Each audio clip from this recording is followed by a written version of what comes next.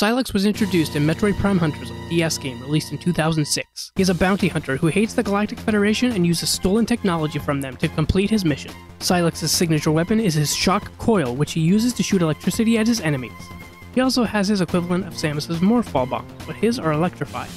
To keep drawing similarities to Samus, he also has a ship which uses his color scheme and is similar to Samus in terms of specs. Looking at the manual of Hunters, it reads, Sylux is a resourceful tracker and a deadly sharpshooter who harbors an intense hatred for the Galactic Federation and for Samus Aran for assisting the Galactic Federation in the past.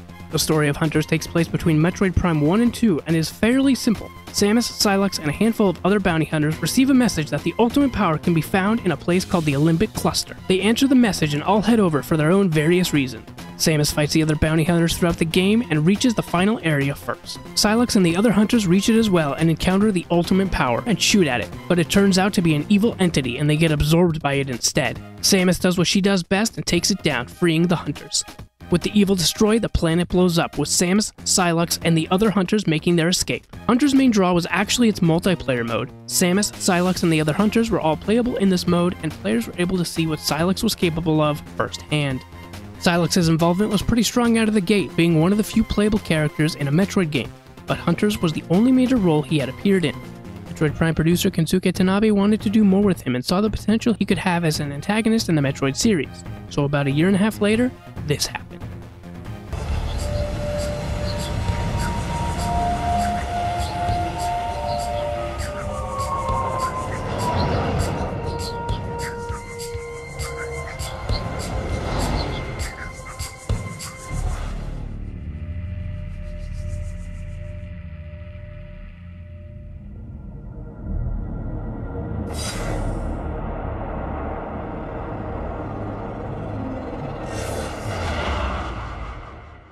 2007's Metroid Prime 3 Corruption has a 100% completion ending cutscene that shows a ship following after Samus.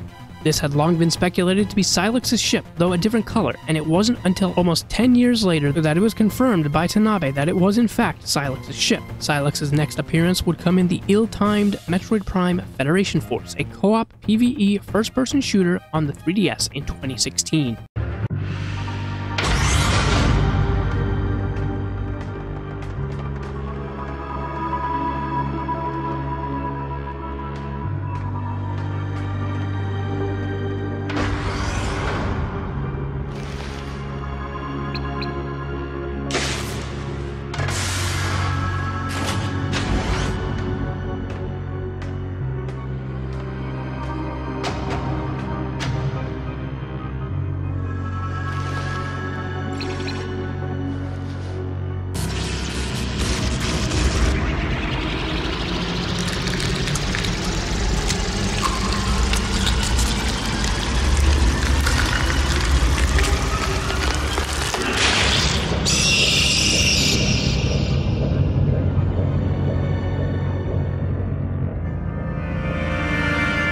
He appears again in an ending cutscene, but this time sneaking into the Federation HQ and hacking into an access terminal.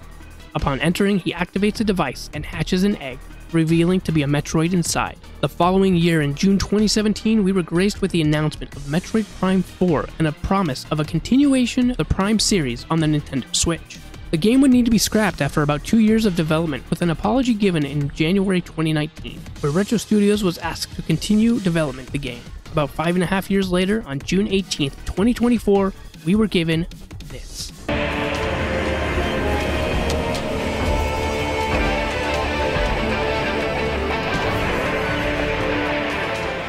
Sylux, leading the attack on the Galactic Federation research facility, is seen walking with space pirates and mock droids as he locks his gaze with Samus. Finally, after the build-up from Prime 3 and Federation Force, along with Tanabe's desire to feature Sylux in a more prominent role, the stage is set for Sylux to finally confront Samus once again in Metroid Prime 4. Tanabe wants to have Sylux still be a rival character towards Samus, but also the main threat Dark Samus was to the Prime trilogy. Sylux probably plans to use the mock droids and or Metroids to put an end to the Federation, or even eventually, assuming the series gets a sequel, to create his own version of the Metroid Prime. Sylux's origins and motives are basically non-existent, so anything is up for grabs when it comes to his origin story, lore, and motivations. Regardless, we'll see what happens in Metroid Prime 4 when it releases next year in 2025.